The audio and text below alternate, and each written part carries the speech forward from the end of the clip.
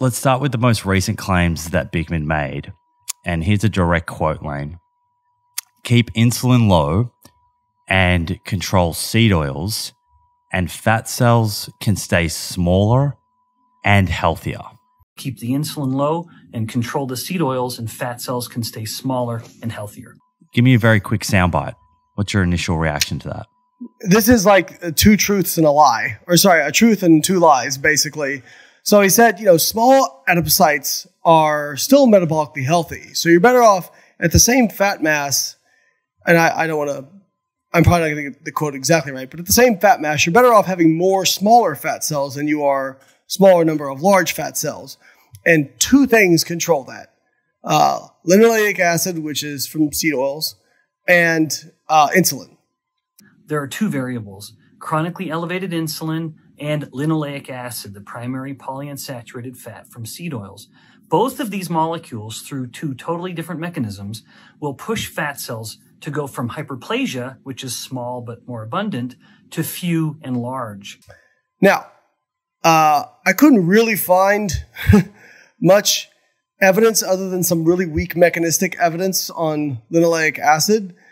And as far as insulin goes, it's well known that insulin can drive free fatty acids into adipocytes. However, I'll discuss why that doesn't really matter outside the context of energy balance. Now, what I found really disingenuous about what he was saying is he's speaking as if you're going to gain fat, you're better off having hyperplasia than hypertrophy.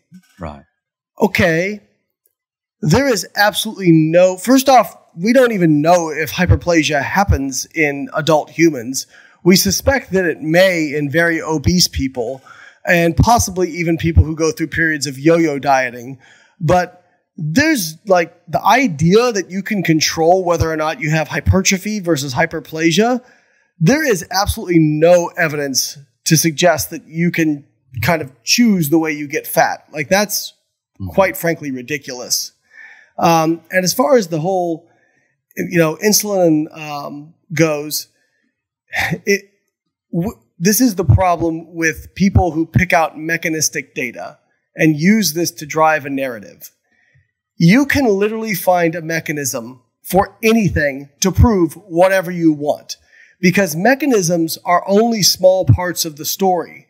The summation of all the mechanisms shows up as human outcome data. So let's just look at the human outcome data, because we have trials where they equate calories and protein and vary the amount of carbohydrate and fat, and very conclusively show that there's no difference in fat loss or fat gain from overfeeding or underfeeding carbohydrate versus fat. So who cares about like one mechanism out of thousands?